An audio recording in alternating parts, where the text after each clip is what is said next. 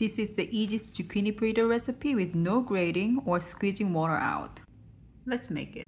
Trim up ends and slice the zucchini into rounds. Sprinkle a little of salt and pepper and set it aside for 10 minutes. Coat prepared zucchini round with flour. Beat 3 eggs with a little bit of salt. Evenly coat floured round zucchini with beaten egg. Over medium heat, cook each side like 2 to 3 minutes until it's well cooked like this. Transfer to a paper towel lined plate to remove excess oil. Enjoy with your favorite dipping sauce, yogurt or soy sauce goes well.